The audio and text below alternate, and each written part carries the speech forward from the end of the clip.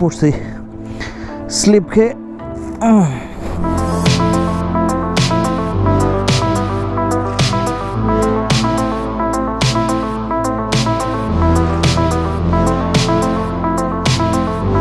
One two three. গতকালকে রাতে আমরা ছিলাম হচ্ছে বাবি ঠিক লেকের পারে একটা হোটেলে। সেই হোটেল থেকে বের হয়ে এখন আমরা বাবি ভিলেজের এই একটা ব্রিজের উপরে আছি। আর পিছনে ভিউর দিকে তাকান, এই যে দেখেন এই ভিউটা আমরা দেখতে দেখতে আজকে বাবি ভিলেজ থেকে বের হয়ে যাচ্ছি। আজকে এই ভিউ নিয়েই ভাই মোহাম্মদ সানি তার ইন্ট্রো দিচ্ছে। হ্যালো দেয়ার, আসসালামু আলাইকুম, this is Saifullah Sunny, welcome to SANY। Hope you guys are doing fine. আমাদের সবগুলা বাইক রেডি, দুইটা এক্সআর আর একটা এক্সএসআর। অনেক কি অবস্থা, ভিউটা মানে এত মারাত্মক এক্সপ্লেইন করা যাবে না। আর ওই দিকে তাকান, ওইখানে এই যে এক মহিলা বসে বসে হচ্ছে মাছ ধরতেছে, ওদের দেশীয় স্টাইল। ও আচ্ছা, এটার মধ্যে সম্ভবত জাল দেওয়া নিচে, এই তো জালটা উঠাইছে, সেরা।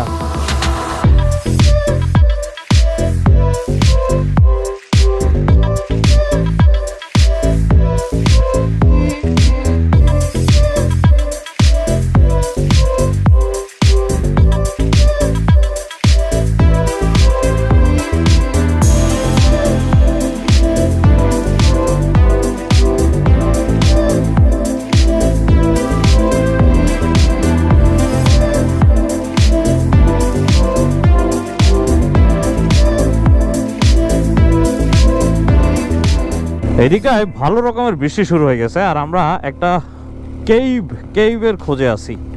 এখানে একটা গুহা আছে।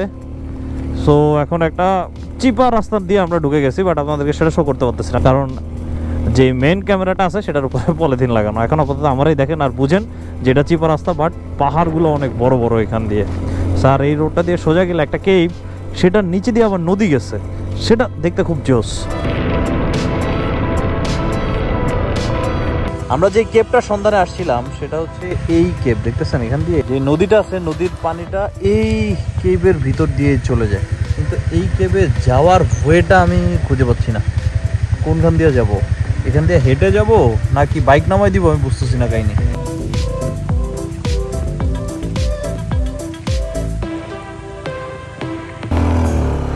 ভালো সময় বৃষ্টিটা থামছে। দেখি এই যে সোজা দেখতেছেন, এটাই হচ্ছে সেই কেভটা যেটার জন্য আমরা আসছি। আর অসম্ভব রকমের সুন্দর কেভটা। দেখি আমি একটা ট্রাই দিব, যাওয়া যায় কিনা।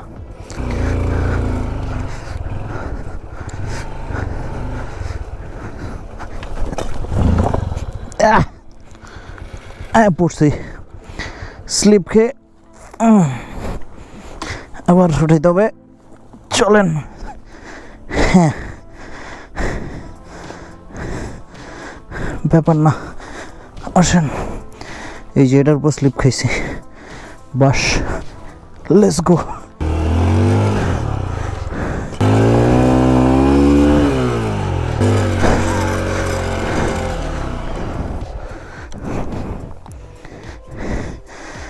বাইকটা এখানে রেখে আমি হেঁটেই সামনে যাব, দেখি কত দূর যাওয়া যায়। ওরা ওই ব্রিজের উপর দাঁড়ায় আছে, আমি যতটুকু চেষ্টা করছি বাইক নিয়ে আনছি, আর বাকিটা হেঁটে যাওয়ার চেষ্টা করতেছি। এই যে দেখেন কেভটা আর অল্প একটু সামনে, এখান দিয়ে হাঁটার রাস্তা দেখা যাচ্ছে আছে। হ্যাঁ, এটা ভাই দারুণ হইতে যাইতেছে, মারাত্মক একটা জিনিস। এই যে আমি কথা বলতেছি, কথা পর্যন্ত রিপিট হইতেছে। আস্তে আস্তে যত কেভের দিকে যাব তত এরকম এই ইকোটা শুনতে পাবো। এখানে মনে হয় খুব রেয়ারলি মানুষ আসে, বাট জিনিসটা খুবই জোস। And bros, here we are. ভাই রে, এটার ভিতর দিয়ে একটা পুরা নদী বয়ে গেছে। এই যে বাঁ সাইডে নদীটা গেছে, আর এই সাইডটা বিশাল বড় কেভ। আর আমি এখন যে জায়গাটার মধ্যে আসছি, এই জায়গাটা সম্ভবত খুব রেয়ারলি পর্যটক আসে। ভাই রে ভাই, মারাত্মক জায়গা। সানির বাসী হয়ে যাক, কি বলেন?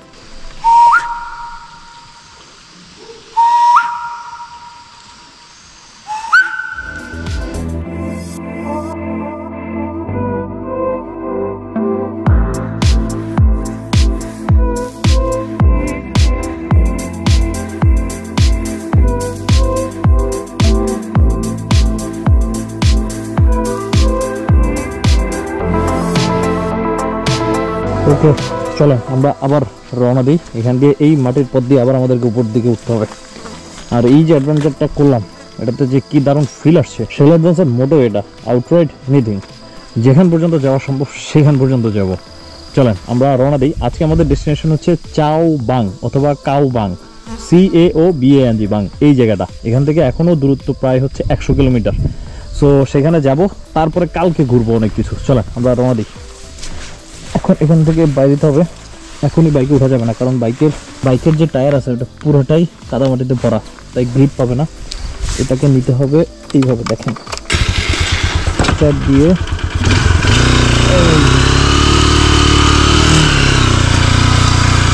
এইভাবে নিতে হবে। এইখানে একটু গ্রিপের জায়গা আছে, এইখানে উঠা যায়।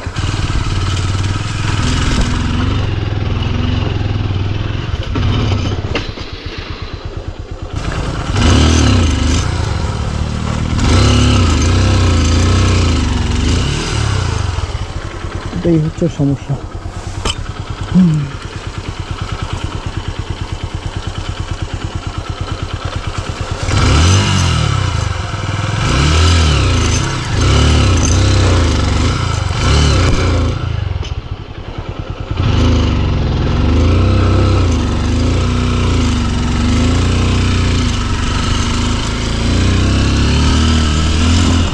আলহামদুলিল্লাহ, ছোটোখাটো অ্যাডভেঞ্চার শেষ করে আবার চলে আসছি রোডে।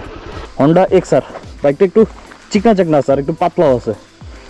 আর না হয়ে যদি অন্য কোনো হায়ার সিরির বাইক নিতাম তাহলে এদিকে নামানোর সাহস জীবনেও করতাম না।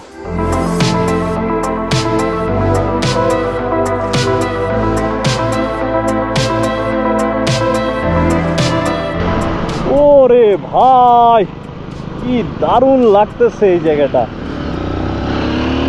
আর এখান দিয়ে আমরা একবারে ডেঞ্জারাস স্লোপের মধ্যে দিয়ে উপর উঠতেছি, একদম উপরে।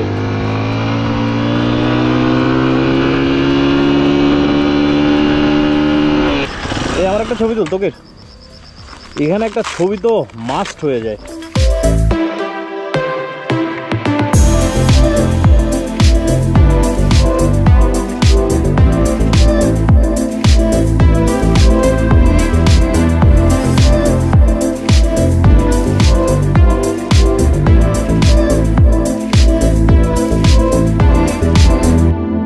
পৃথিবীতে যে কয়টা গ্রেটেস্ট কম্বিনেশন আছে তার মধ্যে বৃষ্টি আর পাহাড়ের কম্বিনেশন আমার কাছে সব সময় সেরা লাগে।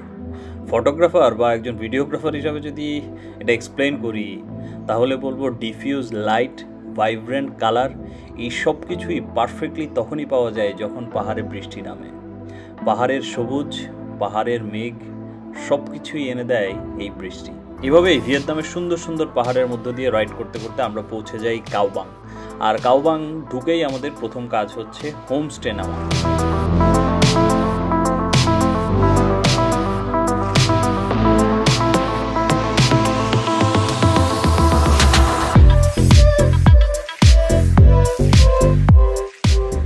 আর আজকে ভাই রে ভাই, পুরাটা পথ যে পরিমাণ বৃষ্টিতে ভিজছি।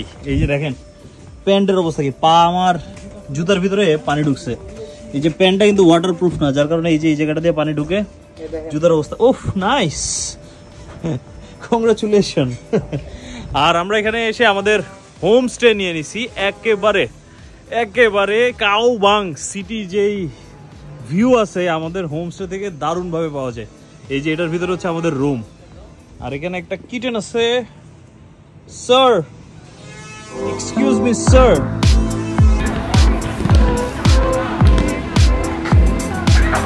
এই কাওবাং সিটিটা আমার কাছে খুব বেশি ভালো লাগছে। আর যদি বলি আমরা যে হানয় সিটিতে ছিলাম, হানয় সিটি থেকে এই সিটির ভাইব আরও বেশি। এখানকার রাস্তাঘাট পরিষ্কার, বিল্ডিংগুলো জোস, তারপরে মানুষগুলোও জোস। এই যে দেখেন আমরা এখন একটা কোন জায়গায় আসে জানি না, তবে একটা এখানে ছেলে মেয়ে বেশিরভাগ হচ্ছে বুড়ো বুড়ো লোক, ওনারা হচ্ছে ভলিবল খেলতেছে। এনাদের খেলা দেখে ইজিলি দুটো জিনিস নোটিস করা যায়। এক হচ্ছে ইয়ং পোলাপাইন থেকে মানে বৃদ্ধ মানুষের সংখ্যা বেশি, আর 2 নম্বর হচ্ছে ছেলেদের থেকেও মেয়েদের সংখ্যা বেশি। এখানকার মহিলারা বেশি অ্যাক্টিভ মনে হচ্ছে।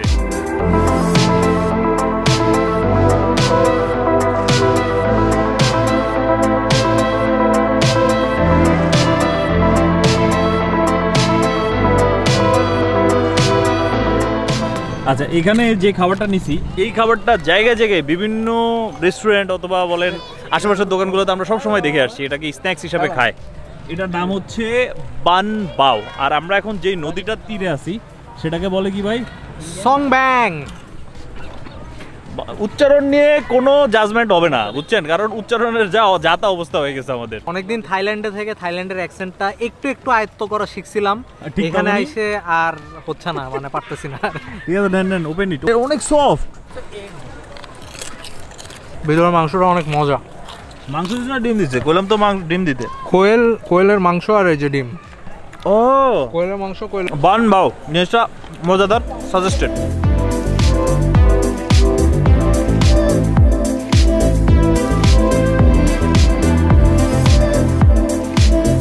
আর এই সংব্যাং নদীর পারে একটা কফি শপে বসে আমরা মাত্র হচ্ছে অর্ডার দিলাম কফি অর্ডার দেওয়ার পরে আমাদেরকে ফ্রিতে এই জিনিসটা দিয়ে গেছে।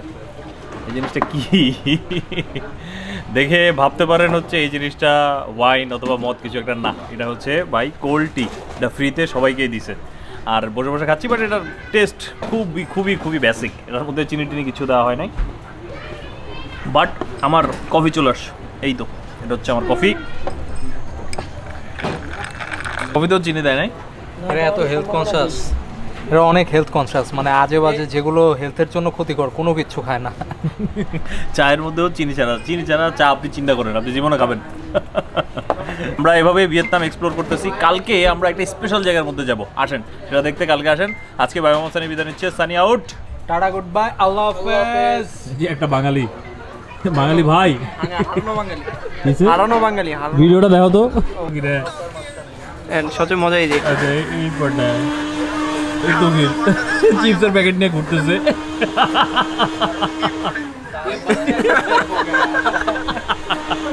এভাবেই চলতেছে। আল্লাহ হাফেজ।